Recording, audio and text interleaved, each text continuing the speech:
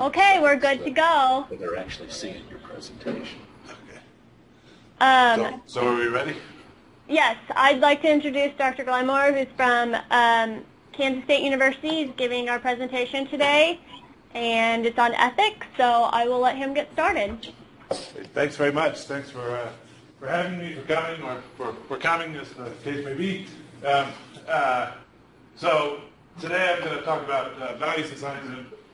Values and science is a big area. I'm going to focus on one little bitty part.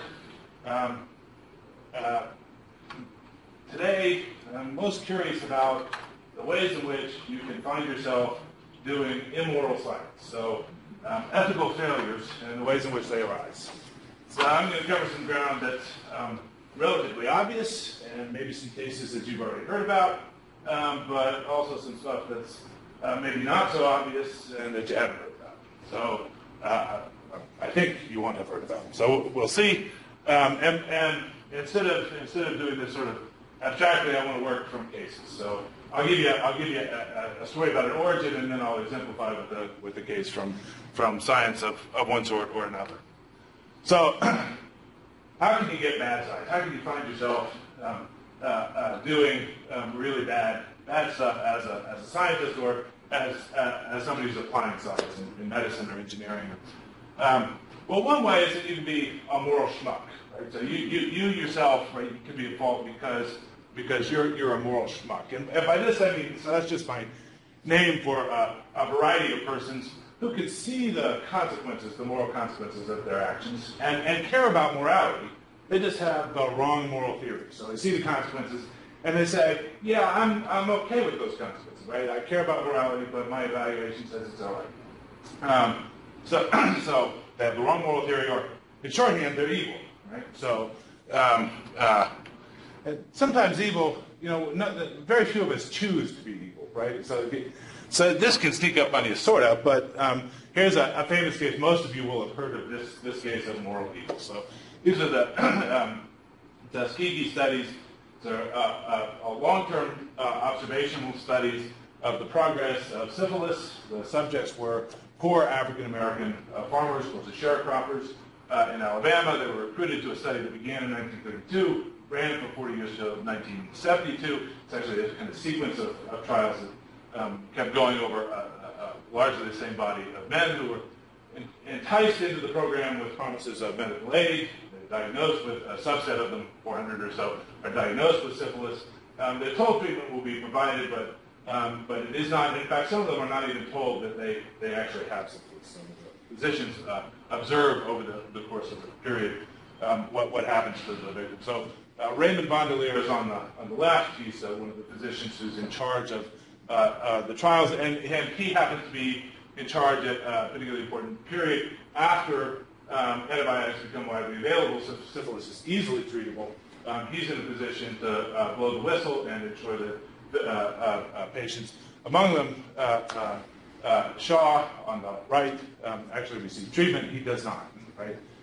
So Bondelier is not it's not that he doesn't care. It's that he goes through a moral calculation in which African Americans don't have the full panoply of rights that the rest of us do, and so he's willing to sacrifice for the scientific knowledge gain. He's willing to sacrifice the well-being of subjects, right? So this is one sort of obvious way in which you can find yourself doing moral science. So hopefully that's and presumably that's obvious enough. It's not. All right, here's a second way in which you can find yourself doing immoral science. So you can be a moral imbecile, right? So by this I mean somebody who refuses to think about moral consequences at all. So it's not that you're evil, you got the wrong theory, or you care about the wrong stuff. This is you just don't care at all. And it turns out that science is replete with moral schmucks, but maybe even more replete with moral imbeciles. This is actually a pretty common state of being. In my favorite case, actually, it's not a scientist, but an engineer, Thomas Midgley Jr. I don't know how many of you have heard of this guy. He is arguably the greatest chemical engineer ever. He really has this long list of achievements that's pretty amazing. Among them, he has the distinction of having destroyed the world not once but twice over. and I mean that more or less literally. He ruined the world for us for substantial chunks of time. So here's the story of Thomas Midgley.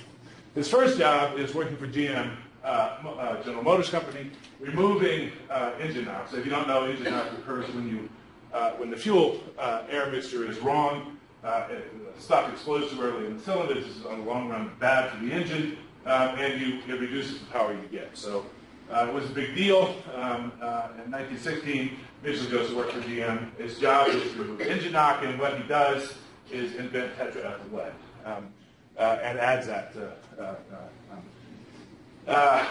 So you should know some things about tetraethyl lead and the history of this. So during the development of both tetraethyl lead as a compound that sort of works, and the production of it, mixing with gasoline, about 15 people die from lead poisoning. Midgley himself has to take a year off because he's suffering from lead poisoning. He has to go air out for a year. But Midgley, and so some of the deaths occur from industrial accidents. There's some investigation, and Midgley says it's safe, right? He knows that it's not safe, right? Because he's had to take time off. But he says that, right, over the whole course of his career, this stuff is safe. It's not safe. It's not just deadly. It has small but really terrible consequences for development. We'll talk about those in a minute. What's important here is that you see, it's not that Midgley is unaware of the consequences. It's not that he's unaware that some people are going to say they're immoral. It's that he just doesn't care. He's a moral imbecile. So before we go on to the nasty effects of lead, the second way in which he destroyed the world, his second job is to work with the Frigid Air Corporation, right? And he invents, to replace ammonia, he invents the AC. So this is a second destruction of the world. So back to lead just for a minute. It's important to understand just how invidious this chemical is. Here's a case study, just one country. In Egypt, because the elimination of lead is more recent in African countries, and it's not clear that it's eliminated. It's not eliminated in all of that. So sampling is better and methods are better. So this is a more recent study. So it's Egypt rather than U.S. or Europe. So here are the estimates. 6,500 to 11.5, 11,000 change heart attacks per year, 800 to 1,400 strokes per year, 6,000 to 11,000 premature adult deaths, just under 1,000 infant deaths per year attributable to lead exposure. Those are all immediately and obviously bad. Right?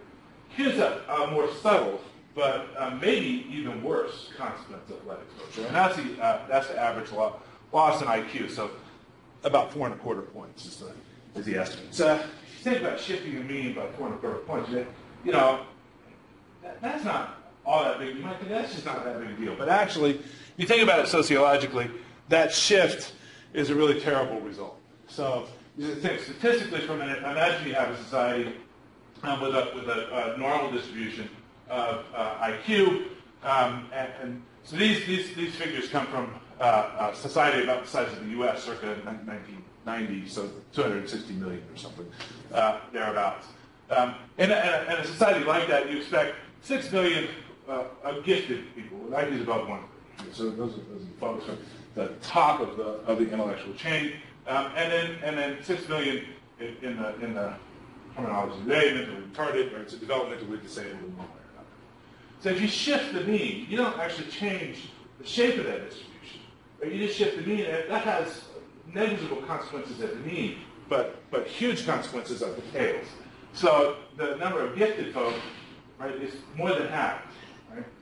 And the number of folks who are the mentally retarded end of the spectrum, right, so who require more support to live full, rich lives, and who are least likely to get it, right, in a developing democracy or third world nation, those guys increase by 50%. So the social consequences of this are just disastrous. So we could do several lectures on the history of lead in the United States. If you don't know the name Herb Needleman, his history is itself fascinating. Worth taking a look at. He's the opposite, not a moral imbecile, but a scientific giant, morally speaking. Sacrificed his career to the cause of eliminating lead. Okay, so that's the second way, and again, that should be, science guns for hire, as you've probably seen or heard about such. Here's a third way. These are less common, but in some ways are maybe as damaging as any of the others. True believers. So what do I mean by true believer? So these are people who are morally aware, so they care about morality, they're thinking about the moral consequences of their actions, and roughly, so they're not moral imbeciles, and roughly have the right view about what's morally important. So they want what is good. But they're so convinced they're right about their theories and the actions they take on the basis of their theories that they're unwilling to consider evidence that, in fact, they're doing great harm. So there are rather fewer of these cases, but still some. My favorite, because he had an important influence on the life of my dissertation advisor, is this guy, Cyril Bird. So Bird is an extremely important psychologist, and he turns out to have been politically extremely influential in designing the education system in Great Britain that worked for a couple of decades in the last half of the last century. It's called the tripartite system. There are three kinds of schools. Students undergo a test. They get assigned to school on the basis of the test results. And so at age 11, in fact, at age 10, when you're either studying or not studying for the 11 plus exams, you decide your fate. I can go on to be an engineer or a scientist or a doctor, or that's not for me. I'm stuck as a clerical worker, or I'm off to trade school to learn how to plumb. Right? So that decision is made when you're quite young as a result of these tests. And Cyril Bird plays an important role in establishing that educational system. Well, how does that happen? Bird actually cares about the fate of children in England. He wants what's best for them. He believes that IQ tests are a good measure of intelligence. He believes intelligence is almost entirely genetically determined, so you can't muck with it, right? And he thinks it's just immoral to ask people to learn differential equations if they don't have the intellectual horsepower to do that. So what do? You test kids. You figure out who has the ability. You shoot them off more advantageous educational settings, and for students who don't have that intellectual horsepower, you dumb down the curricula so that you're not asking them to do what they can't do. Right? He's so convinced of his beliefs about IQ, intelligence being measured by IQ, and IQ being heritable, that in fact invents that. So this is a case of. So can I ask a question? Yeah, absolutely. Why couldn't Midgley be considered a true believer too? Because tetraethyl lead, I mean, it really does work to keep engines from knocking, and CFCs really are good refrigerants, and he just kind of didn't look at the other day. That's right. So if you think Midgley cared about the fate of humans, then that would be the right day. He's a true believer. But he didn't care. So there's always some judgment here. But my guess about Midgley is he just didn't, excuse the French, fucking care. Right? He was willing to take the money, or probably because this is odd. He cared as much about the accomplishment being recognized as important as he did about anything else. Right? The reputation played an essential. But that's to say, he was sort of just unwilling to consider the moral dimensions of his decision. So, historians will have different readings depending on who you consult. That's my reading of Midgley. But you understand the principal difference. There's some folk who just don't care, and there's some folk who care, right? But are so committed to their view about the world that they're insensitive to evidence that they might actually be doing harm, even by their own lights. Right? So that's Burke's case. He was doing harm by his own lights. He just wasn't willing to entertain evidence to. Okay, that's a great question. Others, I should pause. Okay, so those are cases where it's sort of naturally easy to diagnose failure as a character flaw. So you might think, okay, I can protect myself from engaging in immoral science or immoral application of science just by being a good person, right? By ensuring I have the right moral character. But it turns out it's actually not so simple. So I want to look at a couple of different ways in which you can end up doing immoral stuff just as the natural diagnosis, and this arises from inattention to the context in which you're operating as a scientist or as a medical professional or an engineer. So there are lots of these, and I'm just going to pick two. One I'm going to call, that arises from what I call a change in inferential context. And importantly, this can get anyone, right? If you're using statistical methods ever, right, in any context, then you can get bit by this problem, right? So, so if you don't stop and think about what's happening, you're liable to suffer a change in inferential context, and you'll find yourself doing something desperately immoral without having meant that at all. So here's an easy illustration. So imagine you're tasked with designing a medical test. It's the early 1980s, and the job is to diagnose HIV. Who's HIV? Who's got it? Who doesn't? So you're designing a medical test, and suppose you're told you want it to be 95% reliable. 95% of the time, it's going to get the right answer. Right? So you're going to get some people have the disease, some people don't. You want it, overall, 95% of the time to be right.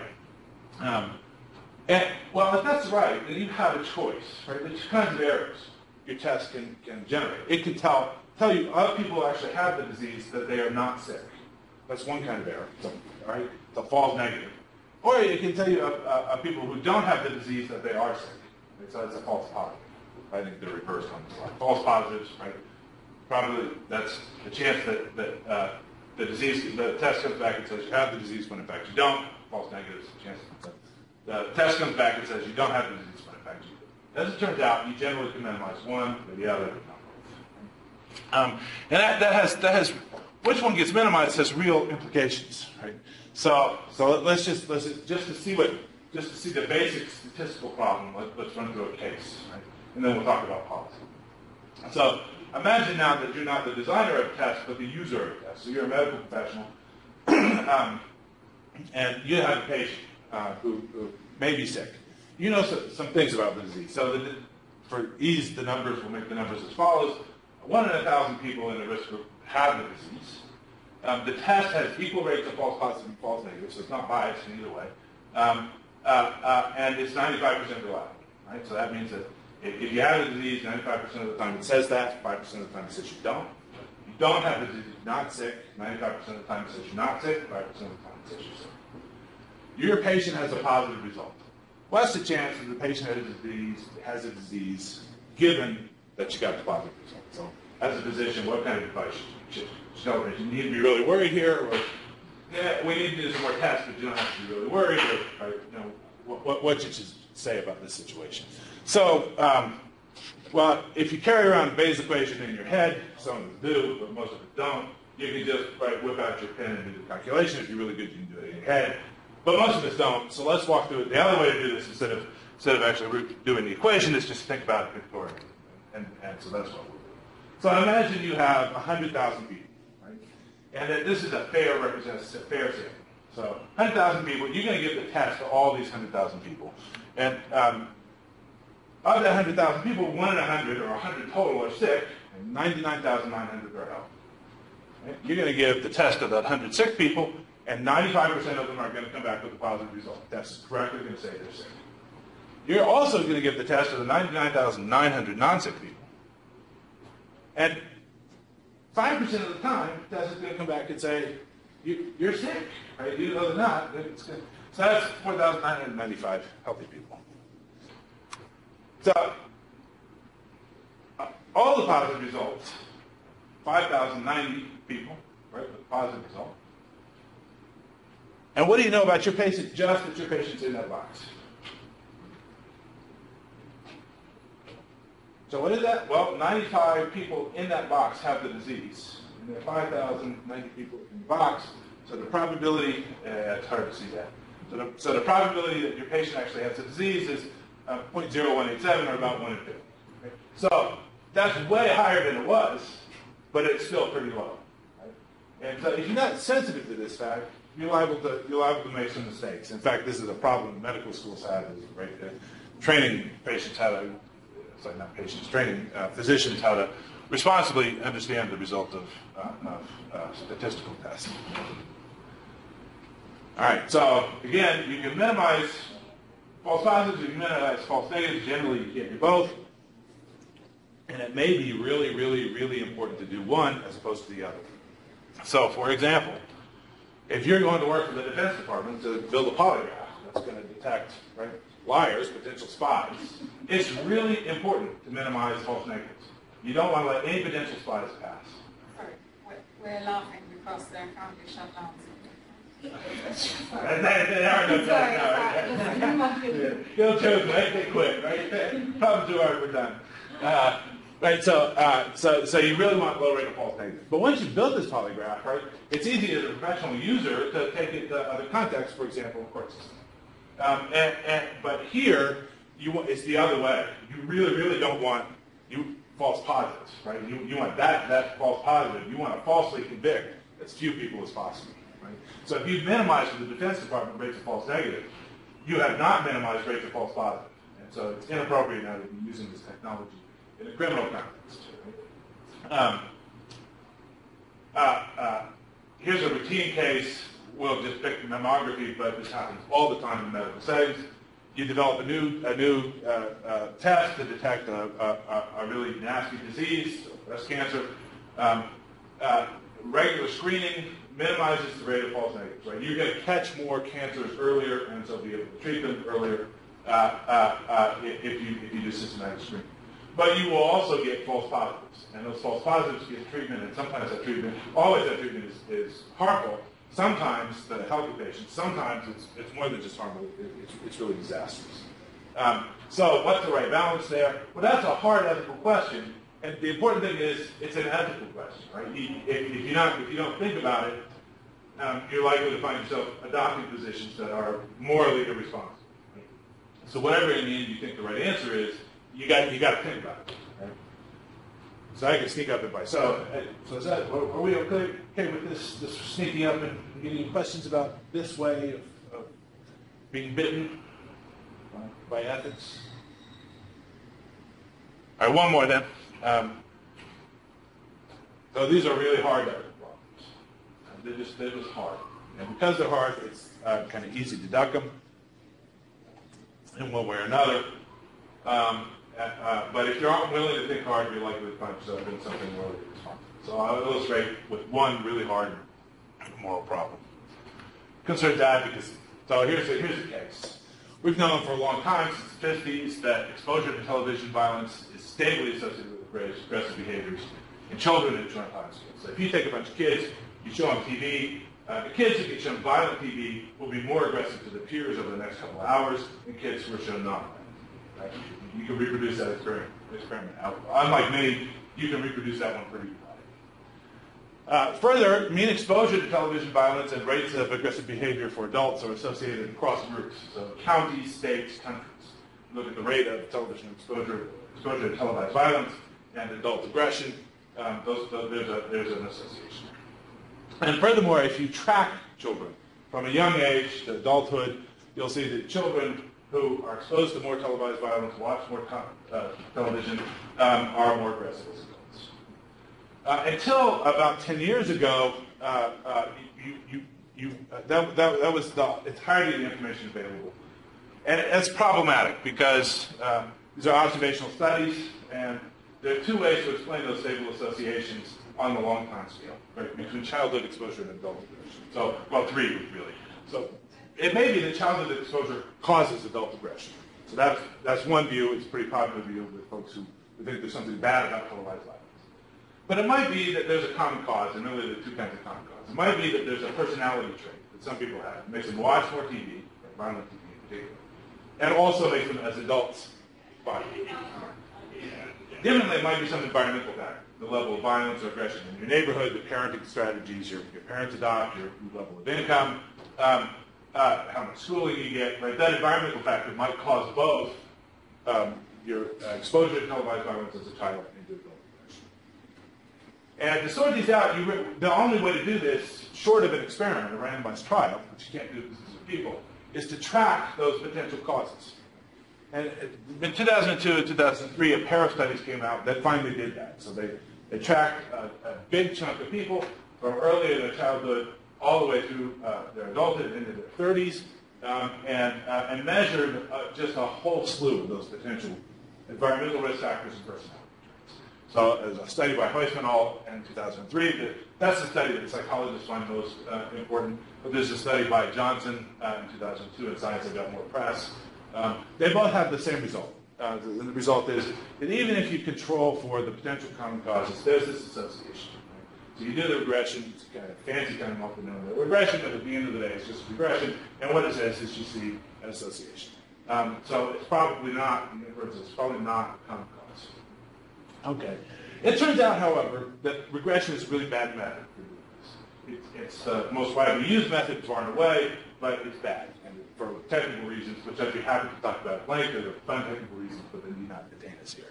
So, but there are better methods, right? And so a set of folks reanalyzed the data using the better methods. Importantly, the statistics differ for men and women. So if you're doing this right, you actually want to control for that difference. The easy way to, since it's a variable with two values, male and female, right? It's just produce an analysis for the different subsets. So the best causal graph, so we've pruned from here a whole set of variables that actually appear in the reanalysis and in the original studies. But the best causal graph for male subjects, what you're really worried about is, I'll do it here, some people will see this, that you're really worried about the association between adult televised violence and adult composite aggression, right? So is watching television now the cause of aggression? Bruce, Yeah. you could probably use the mouse on the computer. Oh, right, yeah, good idea. So we're really worried about the association between these two guys and between these two guys. Child television violence viewing and adult aggression. Did that show up? No? No, it didn't show up. Okay, so upper left is child TV, upper right is adult composite aggression, just below adult composite aggression is adult TV violence. We want to know are there causal edges there? Are there associations or not? Are there associations, and if there are associations, are those best explained by causation? For males, the answer is there's no reason to think there's a causal connection between adult TV viewing and adult aggression, but there is reason to think that there's a causal influence of child exposure and adult aggression. So for male children, it looks like exposing them to TV violence causes them to be aggressive as an adult. And that's what Huysman and Green et al. Inferred. The results are interestingly different for women. So here, it looks like so now child TV violence viewing, the child exposure is upper right, below that is adult aggression, and below that is adult TV violence. Child TV violence viewing has various causes, but doesn't look like it causes adult aggression at all. But adult violence viewing does. So the policy lesson, the really stupid, trivial policy lesson, right? The unreflected policy lesson is don't show male children violent TV, but once they're adults, they can watch whatever they want. You can show female children violent TV till the cows come home, but once they hit 16, they're banned, right? No, don't worry about the TV, right? So that's the sort of easy lesson. So here's the puzzle. If you're doing this reanalysis, this is a kind of interesting result.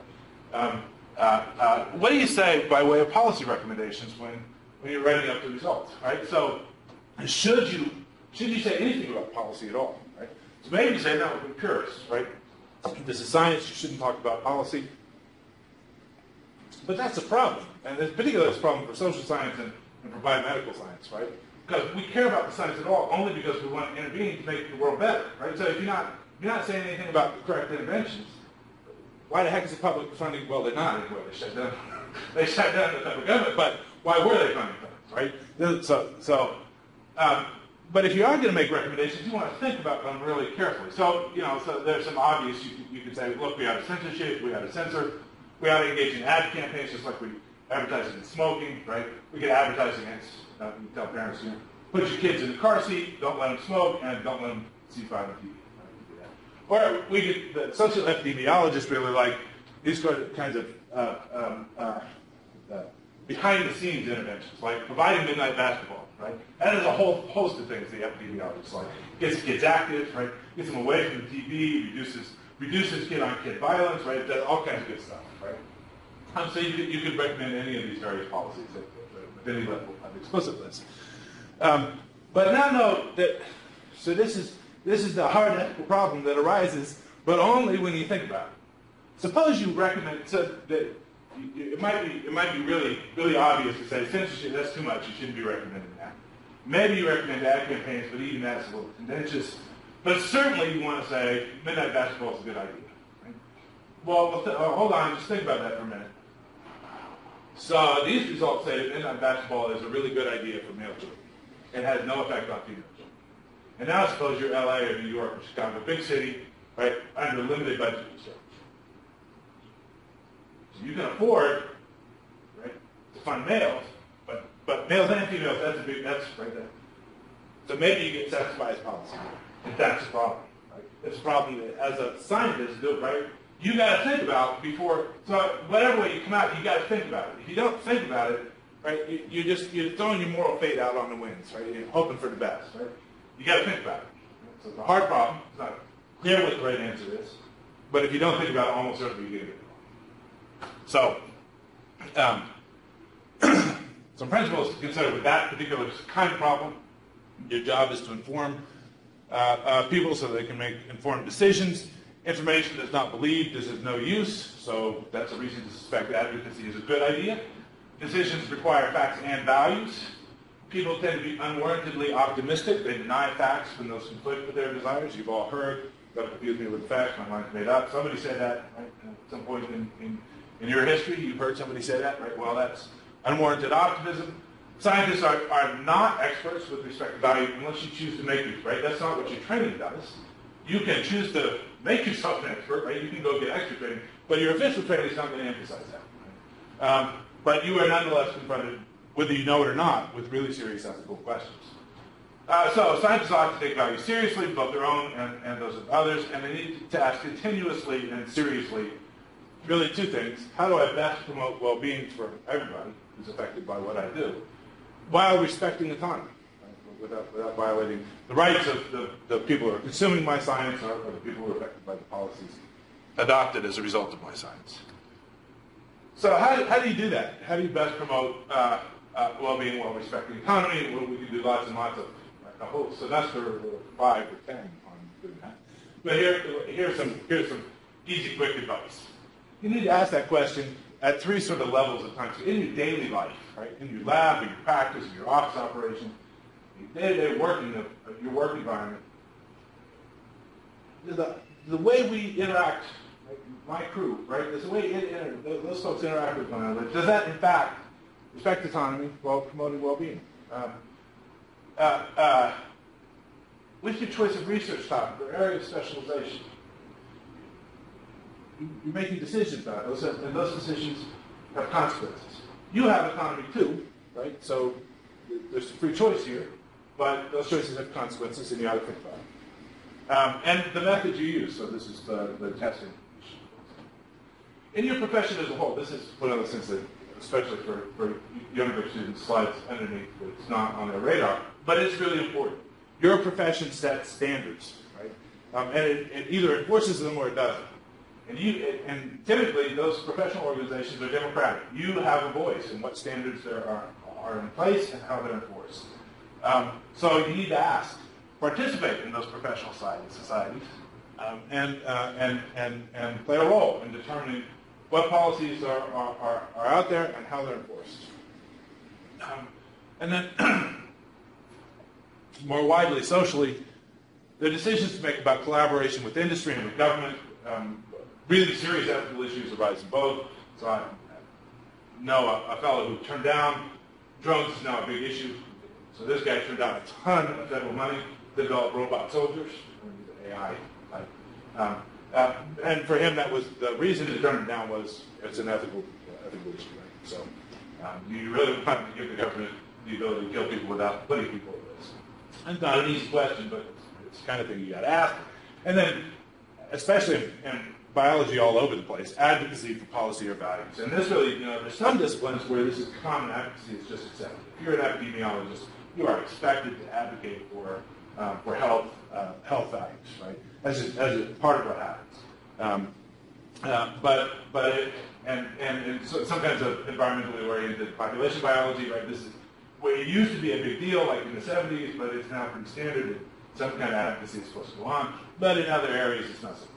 Physicists can be a little shaky about that. All right, so you can do all of those things, and sort of on a daily basis, period of semesters. You can take part in the ethics discussions in your lab, in your department, right? And if there aren't any, you can organize it. Get people to focus on, and like anything else, you get better at ethically reasoning ethically, and reasoning about ethics if you do it. Right? Practice is actually important. So do that. If there isn't a place to do it, organize one. You can take ethics courses. Right? They're not necessarily required. Often one is required. You can take more than one, right? And not just applied courses, but theoretical courses. Right? Philosophers have spent 2,500 years thinking about this stuff, and we don't always get results, but sometimes we do. And even when we don't get results, we can tell you something about how to think carefully, right? So you may get it wrong, but you won't get it wrong by accident. Right? It will have been a carefully considered error. Right? So take those, right? Or just sit in, right? Take courses in read and related subjects. So it's not just ethics, but political philosophy, philosophy of science, game theory, decision theory, policy-oriented political science and economics, policy-oriented history, and the history of your particular field, whatever, right? Those are replete with ethical issues.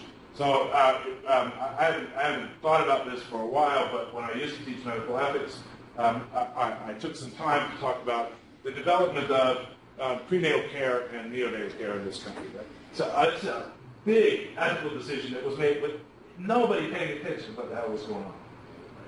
Right? And it's had long-lasting consequences in lots and lots of ways for lots and lots of people. Right? Understanding what's going on there is partly a matter of political science, it's partly a matter of economics, and partly a matter of philosophy, partly a matter of biology. So stuff from all over matters. Right? So pay attention to ethics policy and policy discussions in your field, contribute to them, right? And encourage others to do the same. If you read Nature or Science, every issue, there are a couple of letters which are sort of devoted to ethics. It's worth reading. It's worth replying to. And most importantly, be aware. This is kind of Buddhist injunction, right? Live mindfully, right? Everybody goes mindfully of the kind of ethical considerations that beset you, whether you're aware of them or not. So be aware, be sensitive, and take them seriously. Okay, I'm done. I'll shut up now. Questions?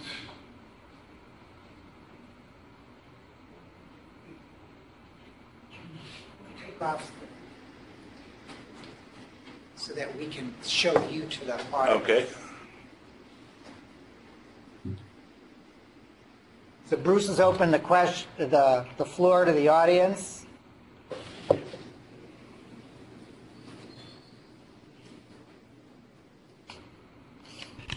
Hi there. I'll start out. This is Virginia Ryder at Pittsburgh State University.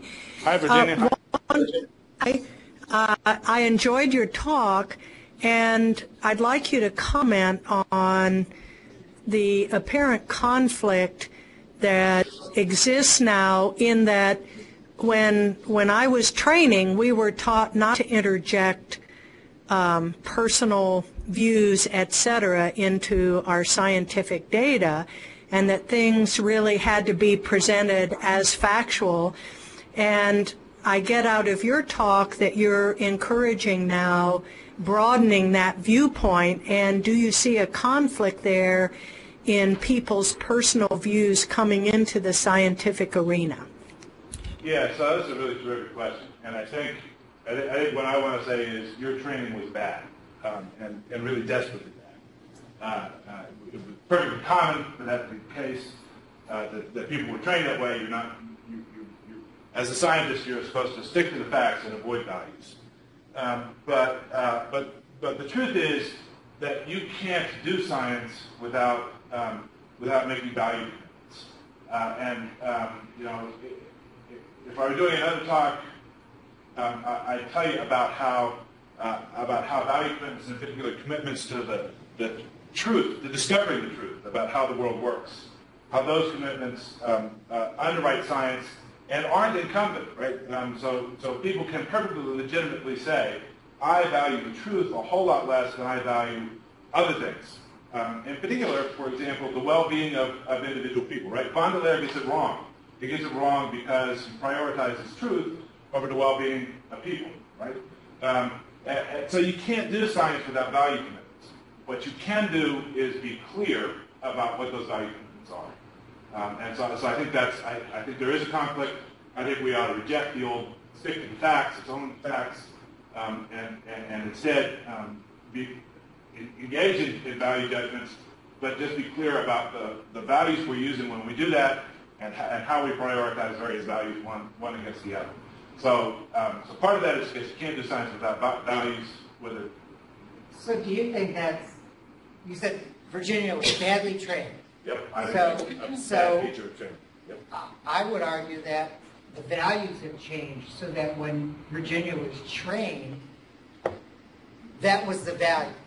Just like in 1900s, smoking was well accepted and everybody did it, essentially, or even into the 1950s. Watch Mad Men. Yeah.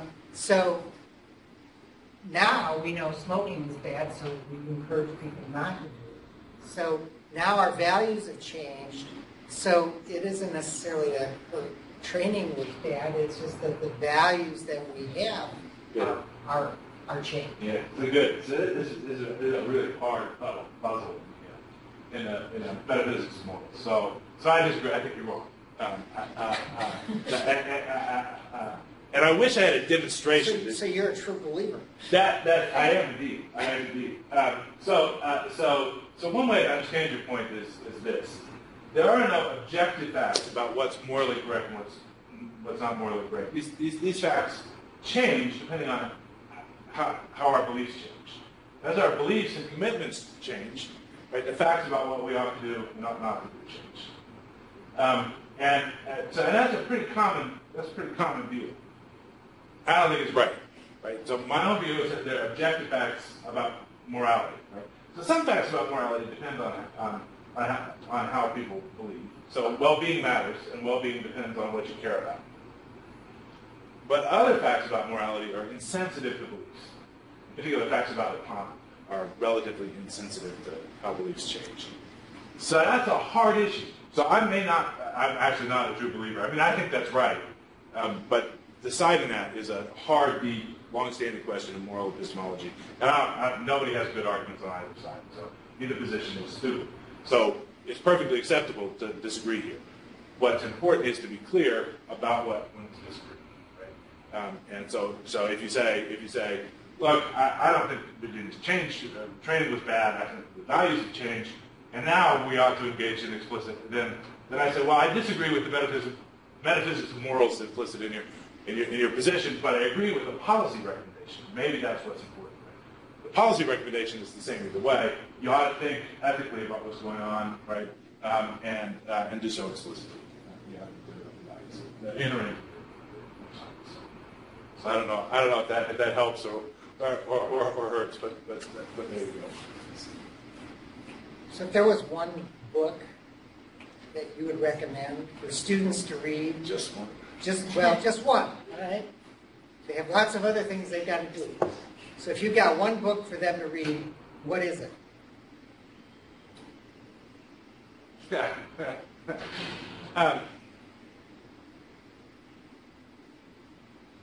Let me respond by giving you 3 books depending on your interests.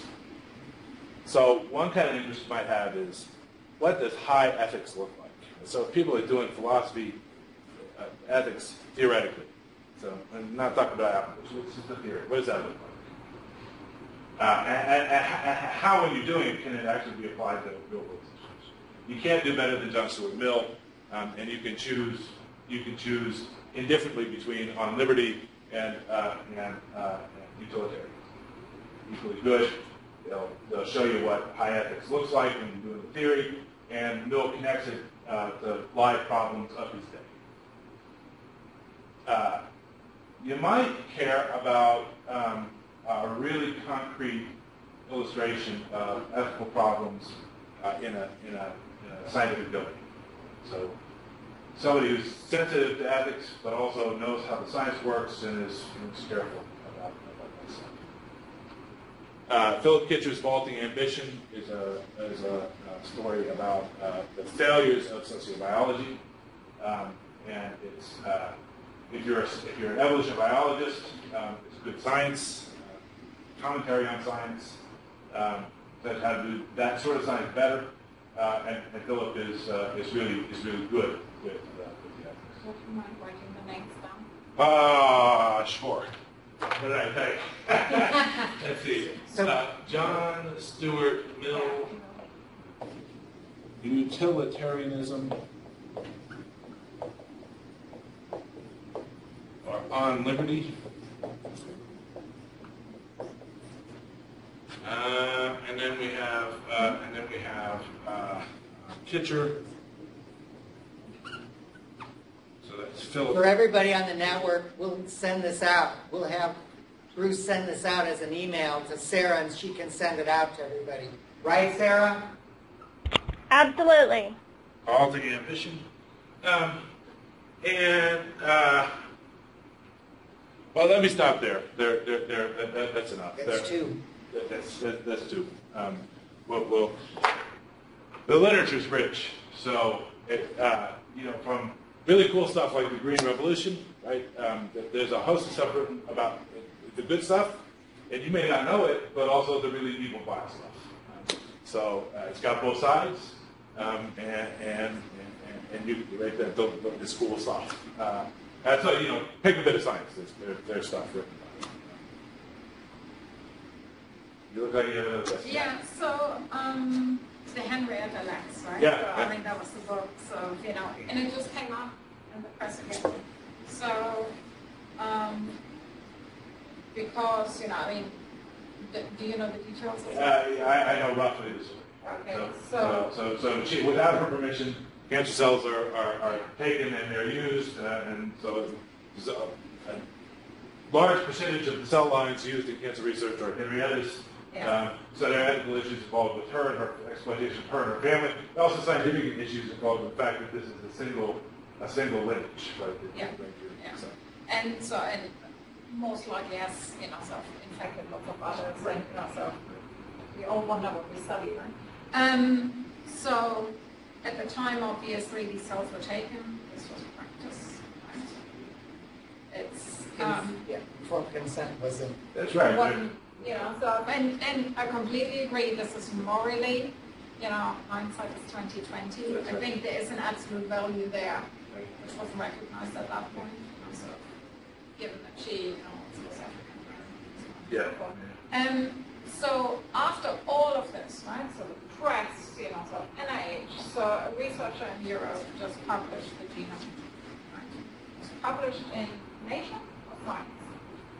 And so this went through peer review. This went through an editor of the pinnacle of, where biomedical research is published, right? That publish these letters on ethics all the time. That's right. And then all hell broke loose. So the paper was retracted. So Steinmetz, who was the PI actually on this paper, then went back, discussed with the family, and there was NIH finally, when they were still working, came and so met and so on and so forth. So what do you think happened there? I mean, Yeah. So I understand the original, but the collapse of, so many levels. I mean, this was, are these all imbeciles? In this case, yeah. So that distinction between is actually an interesting feature in problem in psychology. We tend to explain behavior by attributing character traits, and it's not the character trait itself; it's character trait plus context. And all of us are prone to moral imbecility in the right context. And so one doesn't want to say that the whole collection are moral imbeciles systematically. Well, one rather wants to say that this was an outbreak of imbecility, right? For each of them, at least in this moment in their career. That's an example of groupthink? Yeah.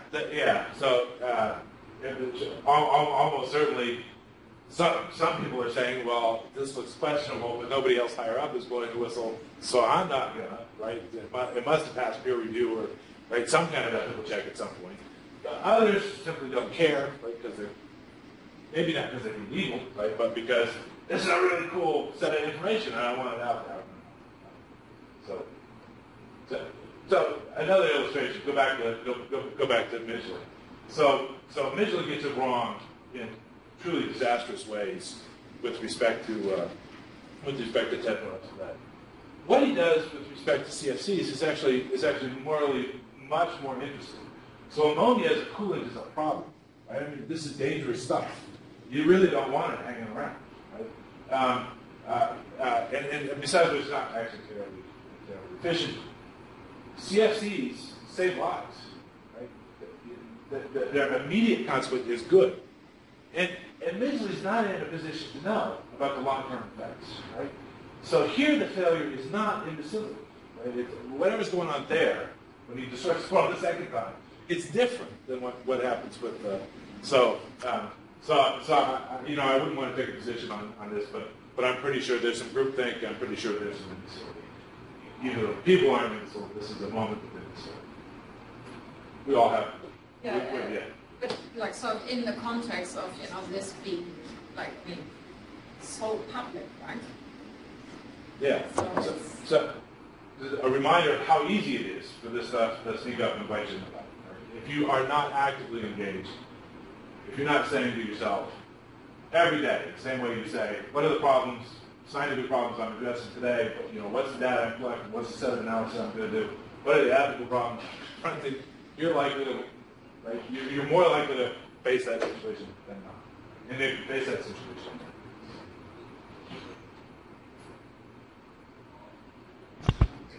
All right, are there any more questions, or maybe we can wrap up now? Would everybody like to give a hand? Thank you very much. Thank you so much for coming and presenting for us. All right, you're welcome.